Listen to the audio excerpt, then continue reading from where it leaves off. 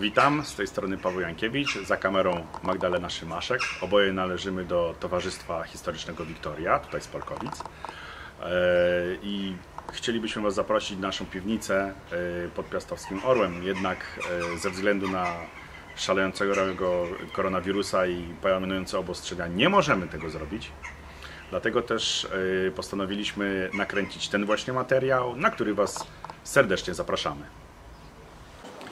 Dzisiejszy film opowiadać będzie tylko o niewielkim wycinku z historii naszego miasta, a w zasadzie o ludziach, którzy przybyli na te tereny w 1945 roku, zaraz po zakończeniu II wojny światowej. Być może do tej pory spotykacie ich na ulicach, być może to są Wasi sąsiedzi.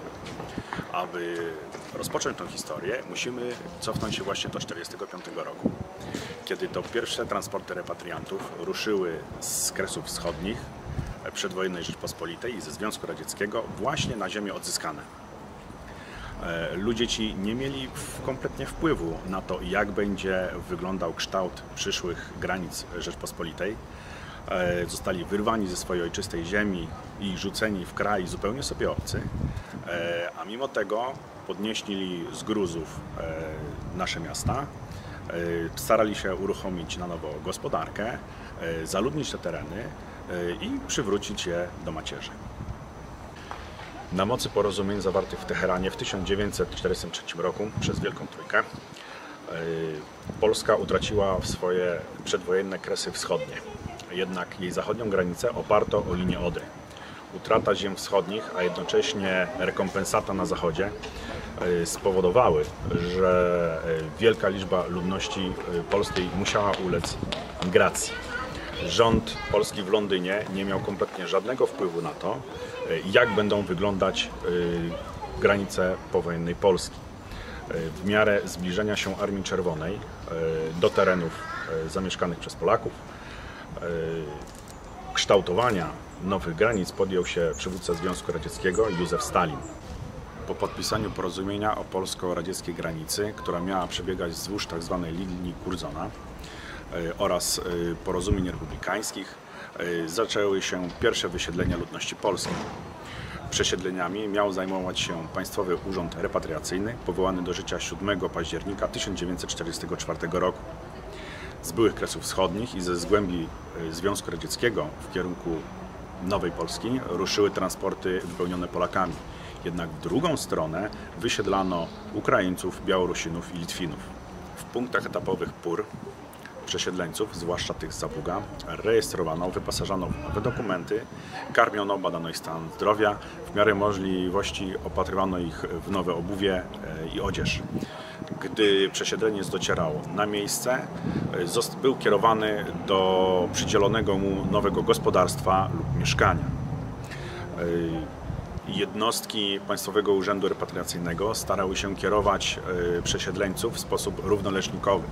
To znaczy, że przesiedleńcy z Litwy trafiali m.in. na Pomorze, przesiedleńcy z Ukrainy trafiali na przykład właśnie na Dolny Śląsk. Jednak taki rodzaj przesiedlania ludzi był też ograniczony możliwością chłonną danych terenów, która znowu dla odmiany zależała od szybkości wysiedlania ludności niemieckiej.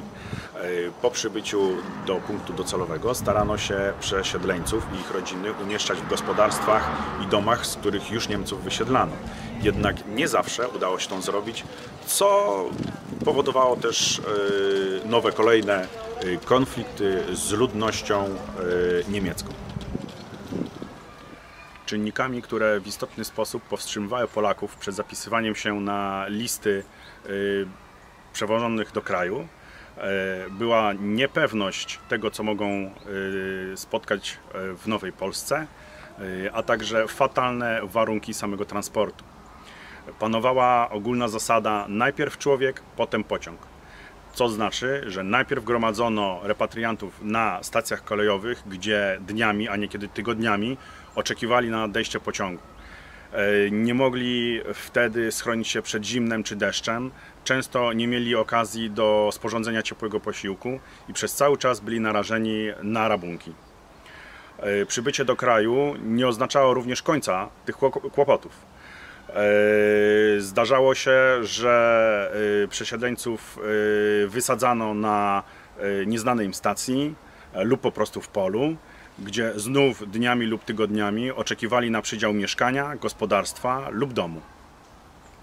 Wzdłuż torów natychmiast wyrastały niewielkie miasteczka zbudowane z papy, tektury, worków, desek, gdzie panowały straszne warunki sanitarne, co sprzyjało rozprzestrzenianiu się chorób. Składy transportów kolejowych liczyły sobie od kilku do kilkunastu wagonów. Ludzie często jadąc w jednym wagonie nie tylko ze swoim dobytkiem, ale również z inwentarzem. Połowa wagonu była zajęta przez ludzi, druga połowa przez zwierzęta gospodarskie, które zabrali ze sobą. Warunki sanitarne panujące w wagonach pozostawiały wiele do życzenia. Wszędzie rozpleniły się wszy, doskwierał głód. Ludzie bardzo często jadąc w transportach mieli do jedzenia tylko to, co zdołali ze sobą zabrać. Niekiedy był to tylko suchy chleb. Jedyna możliwość przyrządzania ciepłych posiłków nadarzała się wtedy, kiedy wagony zatrzymywały się z tego czy innego powodu. Czasem przy granicy, czasem po to, by przepuścić transport wojskowy, który miał priorytet w przejeździe. Sama podróż składała się tak naprawdę z 3 etapów. Pierwszy etap to był etap rejestrowy w punkcie wlotowym na granicy państwa, gdzie, tak jak mówiłem, repatriantów rejestrowano i wyposażono ich w dokumenty. Często drugim etapem był etap przesiadkowy. Ze względu na to, że na terenie Polski Armia Czerwona, prowadząc działania wojenne, w tysiącach kilometrów zmieniła rozstaw osi na szeroki, właściwy właśnie dla transportów kolejowych w Związku Radzieckim. Pociągi musiały dojeżdżać do końcówki takiego właśnie toru. Następnie cały transport musiał przesiadać się już na linię normalną torową i ruszyć w dalszą drogę. Trzecim etapem był właśnie etap docelowy na jakiejś stacji na Ziemiach Odzyskanych, czy na Pomorzu, czy na Dolnym Śląsku, lub, tak jak już mówiłem, gdzieś bezpośrednio w polu przy jakiejś większej miejscowości, do której dany transport miał dotrzeć. W transporcie często nie jechała tylko jedna wieś, ludzie z jednej wsi, ale zdarzały się transporty złożone z 2, 3, a nawet 4 miejscowości. Bardzo ciężkie warunki sanitarne panujące w transportach wpływały też na wysoką śmiertelność wśród przewożonej ludności. Zwłaszcza, że prowadzenia wywózek nie przerwano na miesiące zimowe, chociażby w roku 1945 i 1946, gdzie zima okazała się bardzo ostra i wielu z przewożonych ludzi, zwłaszcza tych starszych, zmarło. Repatrianci, jadąc transportem, też nie mieli możliwości ani czasu na to, by zajmować się pogrzebami czy grzebaniem w ogóle w zwłok w tradycyjny sposób. Często, zgodnie z tym, co do dzisiaj relacjonują, wyglądało to tak, że trupy po prostu wyrzucano z transportu podczas jazdy lub gdy transport się zatrzymał. Jak już wspominałem, transporty mogły mieć od kilku do kilkunastu wagonów. Często były to odkryte eszelony, często węglarki pozbawione dachu, a co za tym ochrony przed deszczem. Jednak w bardzo dużej mierze były to też wagony transportowe, tak zwane wagony bydlęce, takie jak widać tutaj koło mnie i za mną. Niekiedy wyposażone w topornie zbite drewniane łoża, czasami w inny sprzęt, na przykład piecyki typu koza, niewielkie, potrzebujące niewielkiej ilości paliwa po to, by wytworzyć choć trochę ciepła. Tak naprawdę wykorzystywano każdy rodzaj tego typu wagonu, jaki był dostępny. Zdarzały się również chociażby wagony pocztowe, które również przeznaczano do transportu ludzi, ich dobytku i zwierząt. Polskiemu przesiedleńcowi wolno było zabrać do 2 ton dobytku na rodzinę. Jednak wiele zależało nie od zawartych umów międzynarodowych, a od lokalnych władz, od interpretacji zawartych porozumień oraz od panującej w danym rejonie sytuacji. Władze poszczególnych republik i rejonów w dowolny sposób interpretowały postanowienia umów międzynarodowych. Z założenia majątek utracony na Kresach Wschodnich miał zostać zrekompensowany tym, czym przesiedleńcy mieli otrzymać na ziemiach odzyskanych. Jednak jak to w życiu bywa, często teoria rozmijała się z praktyką. Co prawda wielu z nich po utraceniu ojcowizny otrzymywała o wiele lepszy dom, lepsze gospodarstwo lub mieszkanie na nowych terenach.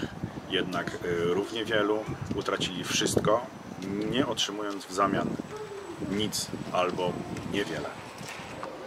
Na ziemiach odzyskanych nie brakowało ziem oraz domów dla przesiedleńców. Jednak konieczność koegzystencji różnych grup narodowościowych tworzyła kolejne konflikty. Polacy musieli żyć z Niemcami, Ukraińcami przesiedlonymi po akcji Wisła, repatriantami z Francji, Niemiec, Jugosławii, Grecji. Powodowało to wiele konfliktów. Te grupy różniły się między sobą kulturowo, poziomem cywilizacyjnym, religią. Wśród przesiedleńców dominowali Polacy z centralnej części kraju. Było ich liczebnie najwięcej, najłatwiej adaptowali się do nowych warunków.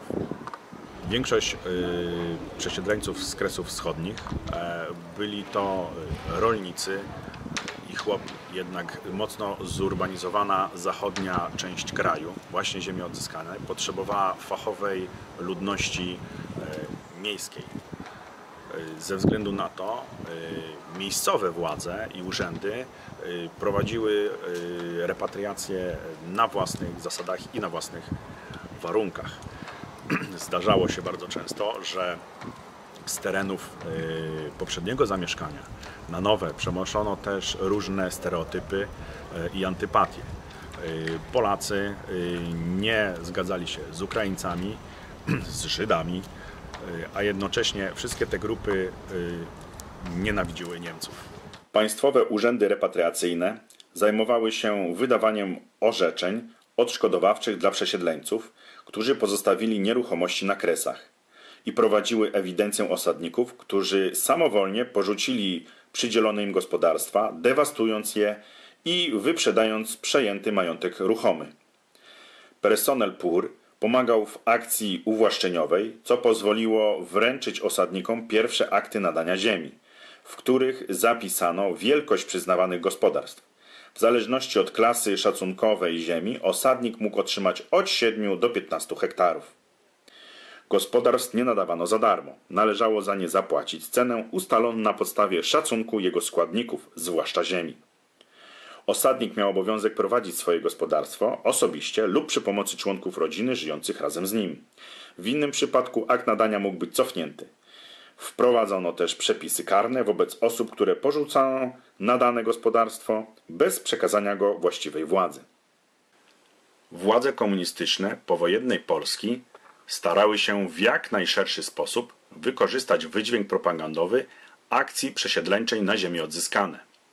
Z jednej strony akcentowano możliwości, jakie otwierały się przed repatriantami na nowych, o wiele lepiej zurbanizowanych, uprzemysłowionych, pokrytych nieporównywalnie lepszą siecią drogową czy kolejową terenach, porównywanych do utraconych Kresów Wschodnich.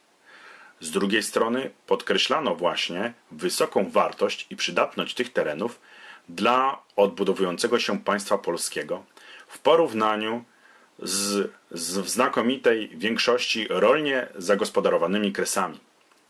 Podkreślano przynależność ziem zachodnich i północnych do Polski, nawiązując do szlaku krzywoustego czy granic państwa Piastów. Propagandę związaną z tym tematem prowadzono na szerokim polu. W prasie ogólnokrajowej, radiu, kronikach filmowych, kinie, czy wykorzystując plakaty propagandowe. Uruchomiono i zmobilizowano w tym celu cały komunistyczny aparat państwowy i partyjny. Dobrym przykładem wyzyskania propagandowego akcentu ziem odzyskanych było referendum ludowe z 1946 roku wraz ze sformułowanym w nim trzecim pytaniem: czy chcesz utrwalenia zachodnich granic państwa polskiego na Bałtyku, Odrze i Nysie Łużyckiej oraz słynnym hasłem: głosuj 3 razy tak. Pomimo wielu trudności i przeciwieństw, ziemie odzyskane zostały w końcu odbudowane i zagospodarowane. Aby upamiętnić ten fakt, zorganizowaliśmy w tym roku pierwsze polkowickie dni repatriantów, podczas których prezentowaliśmy film Prawo i Pięść, zorganizowaliśmy koncert pod tytułem Już mi raz zabrali Wilno, a na rynku Polkowic ustawiliśmy wystawę, którą widzicie za moimi plecami i którą możecie w każdej chwili obejrzeć, na którą serdecznie zapraszamy. Na dzisiaj będzie już wszystko. Dzięki za obejrzenie. Mam nadzieję, że zobaczymy się na kolejnym materiale.